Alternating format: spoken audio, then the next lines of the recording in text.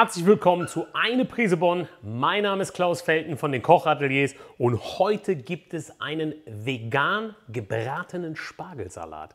Super lecker und wirklich super schnell.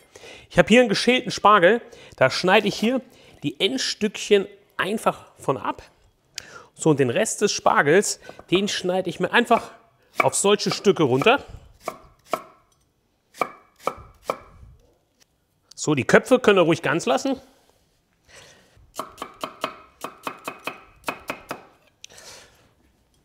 So, dann habe ich hier die Pfanne erhitzt, gebe einen kleinen Schluck Olivenöl mit dazu. So, und gebe da jetzt hier den Spargel in die heiße Pfanne.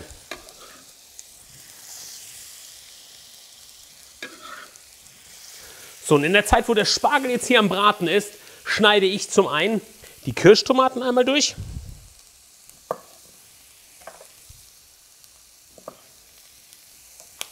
So, und dann nehmen wir hier noch ein bisschen grünen Spargel. Den nehme ich fürs Auge, damit wir ein bisschen Grün da drin haben. Grünen Spargel, ich sage immer, was ist was für faule Spargelesser, den braucht ihr nämlich nicht zu schälen. Das ist ein Grasgewächs. Da müsst ihr einfach nur das untere Stück, welches so ein bisschen gräulich-violett ist, abschneiden. Und den Rest, den können wir dann auch einfach in solche Stücke schneiden. Und die gebe ich dann auch in die Pfanne so mit dazu.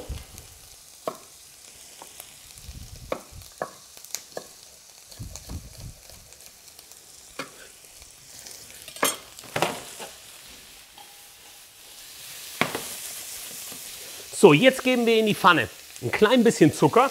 In dem Fall nehme ich einen braunen Zucker. Ihr könnt auch Honig nehmen, ihr könnt auch Puderzucker nehmen oder normalen Zucker. Ein klein bisschen Salz und Pfeffer.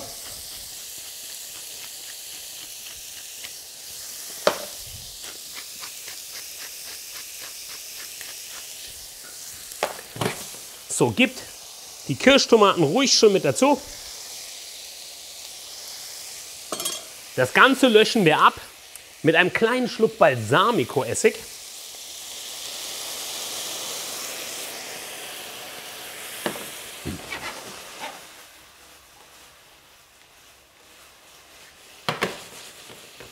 So, und fertig ist unser Salat. Das Einzige, was ich jetzt ganz am Ende mit dazu mache, wenn ihr die Möglichkeit habt, nehmt ein bisschen Bärlauch. Ihr könnt auch sehr gerne ein bisschen Basilikum nehmen oder Petersilie. Aber ich habe auf dem Markt den Bärlauch gesehen. Und wenn es Bärlauch gibt, gehört für mich immer zum Spargel ein bisschen Bärlauch mit dazu.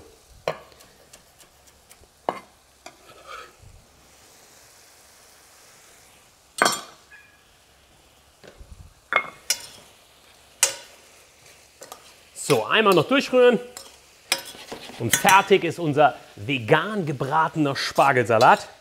Den richte ich jetzt hier an. So, mein Energiespartipp, ihr habt alles in einer Pfanne gemacht, braucht also wirklich nur eine Platte. Herd aus, Rezept findet ihr in der Infobox. Von meiner Seite heißt es wie immer, viel Spaß beim Nachkochen. Euer Lieblingskoch, der Klaus.